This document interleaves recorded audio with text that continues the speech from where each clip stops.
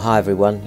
This is probably one of the more grueling rides that we've ever done, but it's absolutely stunning. Definitely recommend it. For those of you that love climbing, one of the highlights is starting off really at the level of the viaduct that's just outside Llangollen and riding across that, and we'll talk you through that later on. This spectacular viaduct with incredible views, and it feels like you're literally about to fall off the side of the world really, down into the river below.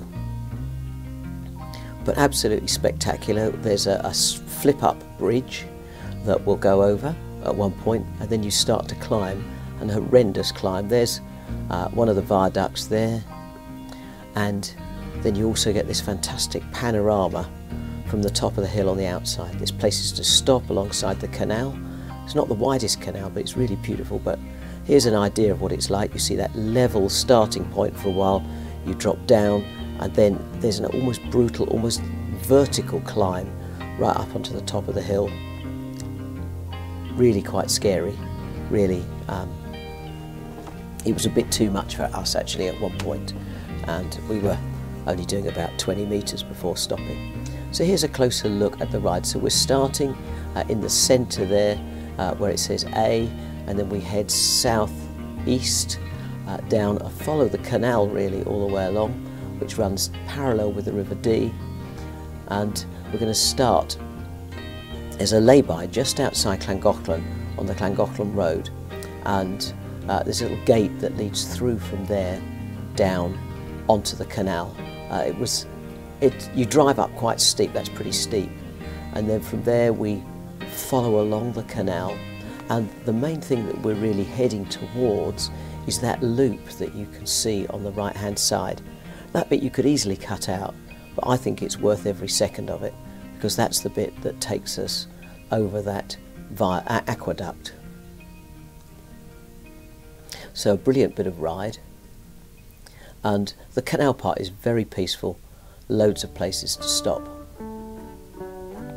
When we get towards the loop, you just hit the edge of a housing estate, and we're going to head down, and almost immediately you get to this aqueduct. It's pretty scary really in some ways, so I'm afraid you're going to have to push your bike across it, but then it follows the canal, and then you rejoin the main canal, and we hit this bridge, and then we're going to go around, staying in the lowland, to go down over the river. There's looking up at the viaduct you've been, and then you rejoin your path, and we head out through a little bit of a housing estate up the steepest bit of hill I think I've ever ridden. It says as a warning that it's an average of 17%, but there are times in there when it's absolutely merciless. You can see there's a vertical bit almost. That's what it felt like. But the views from most of the way up are spectacular. So you get to the top, and then there's a bit of jiggery-pokery to work your way round, and then we see that large, what looks like a green contoured area there, and we follow that one along. This is where you get the panoramic views down over the town and over the area, and it's definitely worth the ride up there. We stopped, had a cup of tea and some flapjack from the top, and really, really beautiful. Very few other people there. It was getting a bit late in the day. It was probably about 5 o'clock when we were there. We'd already done a journey dropping our son off at the station elsewhere, and then so it was quite late in the day. But you can see here this running along the side of the hill, and the road's really fast as it's descent, and then you head round, drop down, you can see on the left hand side there, down into the town of Llangollen, which is quite a pretty town. Be worth stopping there. They decorated the bridge with lots of NHS rainbows while we were there, and then you head back round, join the canal for a short while, and return to your starting point.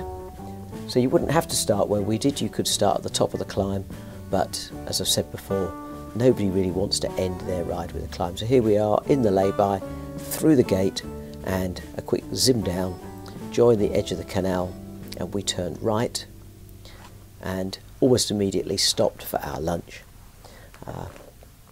because it was getting late. But then off we go, and you're following the canal along, and it's really quite pretty all the way along. It was a lovely day actually. Temperature was great.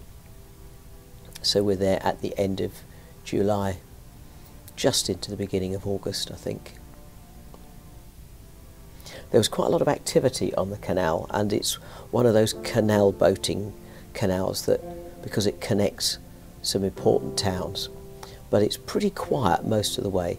Now, there were quite a lot of people walking, but generally there's enough space. So here we are, we're climbing up, we've now reached the end of the main canal part, and we're going to get towards that little loop that takes us off towards the aqueduct. And here we are on the edge of the aqueduct, and you see the boats coming across. It's only got a fence on one side, and the pavement is only about maybe 70 centimetres across. So it is tight. You'll be walking your bike across here, and you'll go at the pace that everybody else is, and there's even people coming the other way. There's places to stop on the other side, and then we head off, and it's not long before we get to that swing bridge that lifts up, and we waited there for a little while for it to go up so that we could see it go up. And then after a couple of canal boats have been through, which I think you'll see now,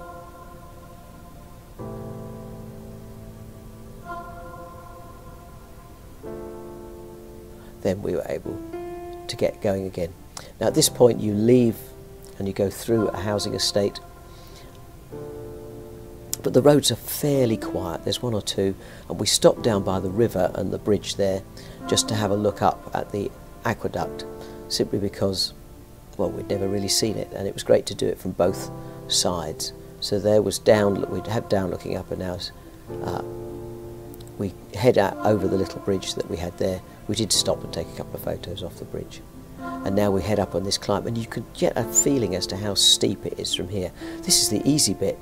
It gets harder when we turn off left and go past a couple of cottages. This was really very steep. Definitely would recommend it for those of you that love climbs. So this is where it starts to build up, and it gets quite painful. And we stopped several times along here. You'll drink an awful lot if it's a hot day like it was for us. We were getting through our water rather rapidly, and you will need a bit of sugar to top you up on the way. And the climb goes on and on and on, and we stopped again. And although we're not quite at the top at the moment, one of the things is that you'll find that the scenery starts to open up. So we'll be taking a track off on the left in a minute. Here we go. And from this point we've got fields a bit more, and you get a much better view of the surrounding countryside. And it wasn't far up here that we stopped and took a photo of what we can see, and it gives you an idea of how much you've climbed, seeing as you were down at the level of the river earlier on. So we carry on with a bit of climbing, and now it's a little bit undulating, so there's still a significant proportion of up that can be very steep. You can see we're still going up here, but occasionally there's a little short descent, and now we're out on the heathland at the top. And it was at this point that we stopped and had a wonderful time. We actually had a cup of tea and some flapjack, as is our way, and then just a bit of a walk around before descending down. And from here, to be honest, it's pretty level, so we're following the contours for much of the way, and then we'll suddenly take a sharp left and descend at a considerable pace. We're already going down a little bit here at this point, and then there's a sharp left turn. Now you can see it's beginning to rain here, and that's one of the things that we found, that in places it's extremely, was very sunny, and then suddenly it became raining, and that was just the ascent up the hill here. Now these roads here are very narrow, and although we didn't meet too many other vehicles coming the other way, they've often got walkers in it, so just be very careful. And this road descends right down into the heart of the town, and here we follow the canal just along the edge of the town here, and now we're back en route, and it won't be long before we pick up our car park. There's a couple of small bridges to go under before we get to the car park, but it's extremely soon. So there we go, and we now turn right, and we're up and we reach the car. So summary of the route, it's a large circle. The bottom half is fairly level, the top half is extremely steep and a very fast descent, and then we've got that aqueduct on the right hand side. Okay, so if you love climbing, then this is definitely the route for you. We've included the GPS details, a GPX file that you can download. This is the reference to our commute page. Do feel free to download the GPX and follow, and leave us a little message on our page or down below. And don't forget to subscribe and like this route, particularly if you enjoyed it, and let us know. Give us a great comments down underneath. We're always really keen to hear what you've got to say. So we look forward to seeing you on our next ride, which is around the lowlands just below Snowdonia in a village called Tywyn.